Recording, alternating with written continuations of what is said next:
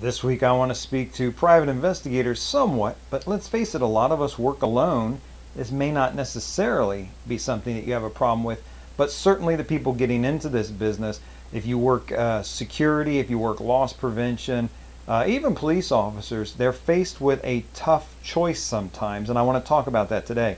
This is Larry Kaye with ShadowAnyone.com and the creator of the Investigator's Ultimate Guide series, which is premium private investigator training from someone who's been there and done that. I want to talk. Let's look at it from this perspective to start with. This idea of disordered loves. So we love different things in our life, and sometimes we get those out of order. For example, if a friend tells you something in confidence and you go to a party and you blab about it, well, you've just placed your love of popularity above your love of friendship. Clearly, that is out of line.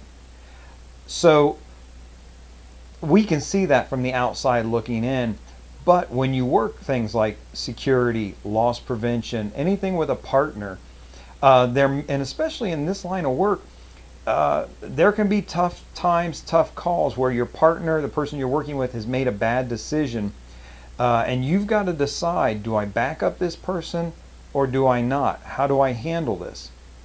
And loyalty is a great thing, and I think it's something to love. Certainly a husband and wife, they should be loyal to each other. Loyalty is very, very high up on the chain as far as I'm concerned. And you're going to feel that natural draw. And again, in the military, and whenever there's kind of an element of danger. And if you're working loss prevention, you're approaching people, you're stopping them, sometimes physically. Security work, the same thing. When there's that element of danger and you know you have to have each other's backs, then it can be very tempting to place loyalty at the top. Here's the lesson I want to give to you today, and that is loyalty above everything except your honor. So don't compromise your honor for loyalty. Yes, loyalty. Be loyal to, if you're standing toe-to-toe with a bad guy and you've got your partner there with you, stay loyal to your partner. Back him or her up as you would expect to be backed up as well. When you're writing your reports, you write them, and you make sure that your report and their report stick to the truth. They're going to still read the same, but if your partner had to use force and express that they were fearful, if you were genuinely fearful as well, put that in your report. Don't be afraid of looking like you were scared. Back up your partner with this truthful information, and that's where you have to add in this honor element. You can be loyal to the person, but not when it compromises your honor, not when it compromises your integrity. And let me say, make the decision today, right now. Understand that's where the line is. Because when push comes to shove and things start to unravel, they unravel quickly.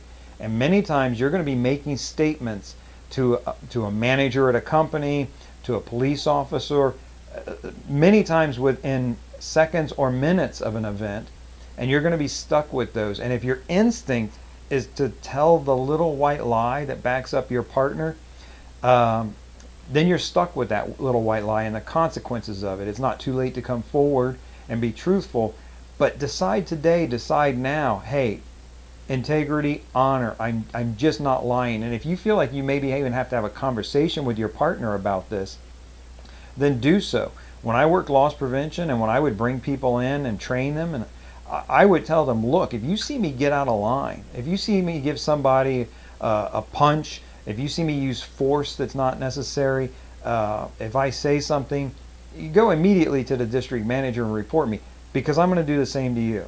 That's just the way it is. We don't have room here for that type of behavior. And so maybe it's time to have that conversation, but certainly know in your heart and that when it comes down to it, you're going to do the right thing, even if it's the hard thing. This is Larry Kaye with ShadowAnyone.com. Remember, do the right thing, even if it's the hard thing.